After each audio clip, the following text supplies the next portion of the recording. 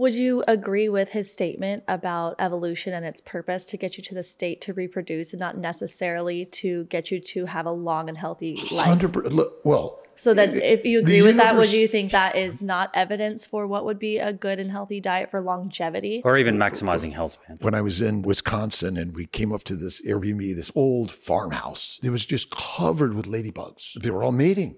By the morning, they're all dead on the ground. However long we're here, I don't know. I mean, I see infinite numbers of sperm eggs that never mate, embryos that never make it to a baby. But I do agree that we're not here for a long time. We're here for a reproductive time. But I think most of the listeners, they're going to be interested in reproduction, certainly. Yes. And then they're also going to be interested in how can they compress the number of years where they're affected by chronic disease and their kids are affected by chronic disease so they have more time to live a high quality of life. And I think it's a very noble pursuit, and we're on the same pursuit, right? Yeah. We're coming at this from 100%. Different angles. What I'm hearing from you is that you like to have this overall story with certain data points, but yet when Ancel Keys comes up, you seem to have like a firm position on his research. But have you taken the time to look through all of his research and fully understand what was his contribution to nutrition science? Did he actually investigate? Not what's on a blog. What do the actual studies that Ancel Keys published, what do they show?